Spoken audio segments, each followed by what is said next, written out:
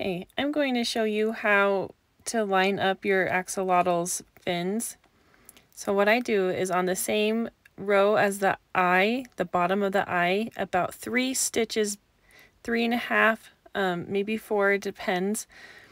You'll have to figure that out for yourself, but for this one, about 3.5 worked, and that's where I'm going to attach the bottom fin. So I'm going to use these leftover tails from when I fastened off, and I'm just going to make sure that it's lined up so that the bottom is sewn down so that the rest of the fin can stand up.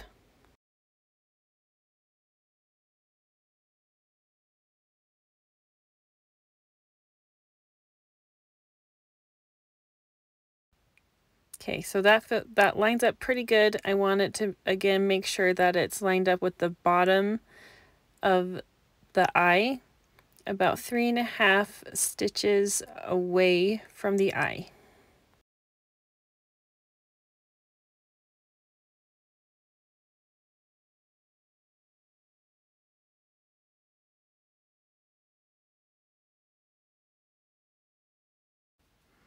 Okay, now I'm doing the same on the other side. Again, there's that bottom eye, about 3.5, maybe 4 stitches.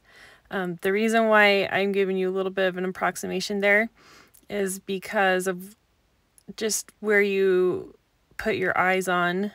It might change a little bit. It doesn't really matter. For you, you want to make sure that they're the same distance.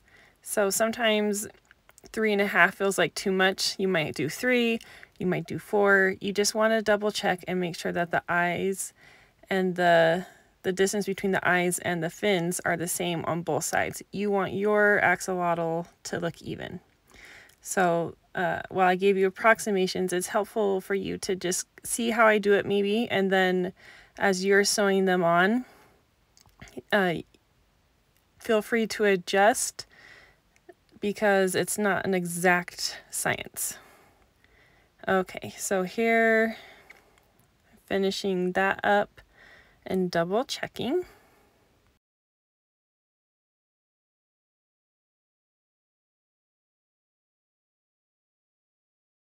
Okay, and here I feel like it actually is a little too far, so this is what I'm going to do because it's so close, is I'm actually going to go up, bring my needle out about a stitch in front of it, and I'm going to go through the very bottom front pieces, and I'm just going to kind of pull it tight, and now that's pulled it a little bit closer, and it's making it look a little bit more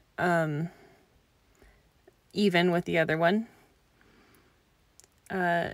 Sometimes it's just a few little stitches like that that make the difference.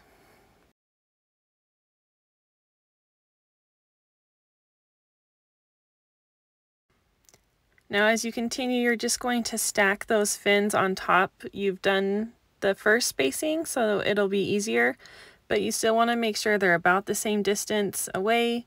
You want to make sure that they're even with the lower fins that you're sewing on, and then of course that they're secure, and just double check as you go, but just remember that you've already done the hard part and you just want to make sure they're even with that first fin, that you took the time to make sure it was good to go.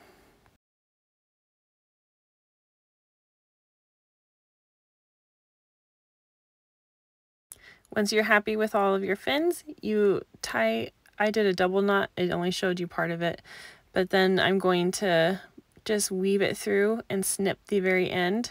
So those ends are in the head, but also with a knot, and that will be secure.